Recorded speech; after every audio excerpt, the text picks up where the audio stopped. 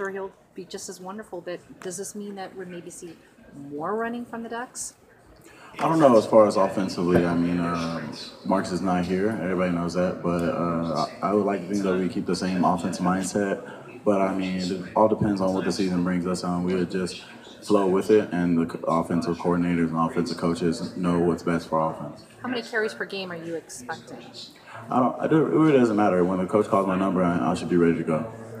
How different will the run game be? I mean, Coronas is gone, Eric's gone, Tyler's coming back off injury. It's a much different offensive line this year. What's it going to be like for you? Yeah, there's some offensive linemen missing, but we also have some returning. Tyrell Crosby, Jake Posarchik, guys like that, Cameron Hunt. So, I mean, we have guys that should know what to do, and then we're just replacing and filling in and just keeping with the process. Right now, you're the most recognizable name on that Oregon offense. Do you see yourself as a leader of this unit, even though you're just a sophomore? Yeah, age shouldn't matter. We have horizontal leadership, so I mean, for me to step up in the offensive side, as far as and also the team step up and be a leader, that's an important role, and I just want to focus on embracing it. What kind of leadership qualities did you learn from Marcus Mariota? Marcus, I mean, they told me he wasn't always like a vocal leader and something like that. He grew into the role, and then once he was established as that role, from what I saw, he was a tremendous leader. I always looked up to him, and people followed not only his actions, but what he said and everything that came with. So I'm gonna let my actions speak, and then also express some vocality for my team.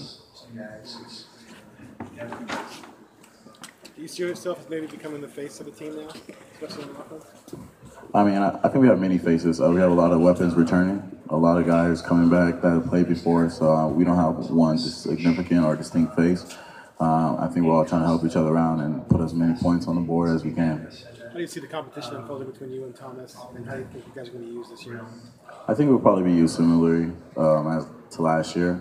We complement one another, bring different things to the table, and give each other rest when needed to impose our will running the ball against the defenses. Do you prefer that, or would you want 400 carries? I mean, it doesn't matter. Whatever, like I said, whenever the coach calls a number, I should be ready. So, I mean, there's times when either one of us might have to step up or do a little extra or do a little less. I mean, it's just Coach Cam is gonna maneuver us the way he best knows how. Do you feel more of a burden on your shoulders this year with no Mariota? No, I don't. Because there are the three of you running and everything, are you guys close? Do you guys train? Do you guys work together? Do you benefit from each other? As far as me and Thomas? Yeah. Yeah, we do benefit from one another. I mean, we look at each other's games and we try to compliment each other, but we also try to challenge one another and take parts of each other's game and incorporate them into our own. Is there more pressure on you guys to produce offensively like you did last year? No, I don't feel there's more pressure. I feel like we've lost quarterbacks in the past as far as University of Oregon goes, and we've always replaced and put many points up on the board throughout the season. So whoever comes at quarterback, you're comfortable with whoever lines up behind center? Yes. Royce, everyone talks about the uniforms and the facilities and all that. For you, which is the program that you kind of like from a uniform standpoint, not Oregon in the conference? In the conference, Arizona State has some pretty nice uniforms. I see them.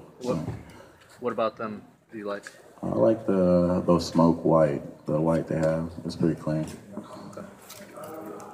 What was the experience like for you last year playing in all those big games? 3 in a row, Pac-12 championship game, bowl game, and then national championship. What was that like for you as a freshman? Yeah, it was crazy because I can remember being in high school with my high school friends and kind of, joking about it and like, what if we make the championship, this, and that.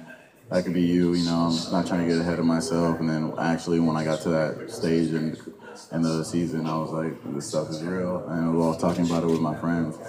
It is so surreal that I was at that moment in time. It's especially exciting because you're going from one big game and then there's another.